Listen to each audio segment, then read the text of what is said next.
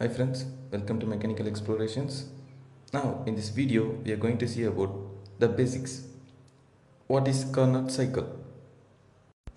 Now Carnot cycle, it's just an imaginary energy conversion cycle. For this, the four parts of cycle are termed to be reversible.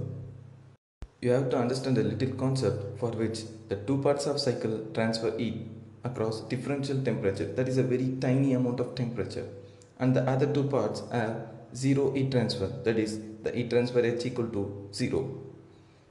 This is the most efficient imaginary heat engine.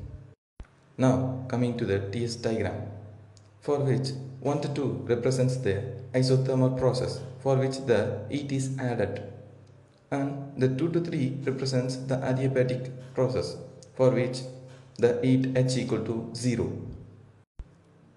For this, expansion followed by compression process, that is isothermal compression and adiabatic compression. In this isothermal compression, the heat is given out. Now you have to know some basics. What is? It's developed by Nicholas Leonard Sadie Carnot, and it also termed for the origin of second law of thermodynamics. And it also explains the very basic concept for which the impossible for any heat engine to convert all heat energy released by combustion into a mechanical energy or a work done process. Though it's an imaginary cycle, it's termed to be the efficiency of 100%. And Carnot himself termed that this cycle is imaginary cycle.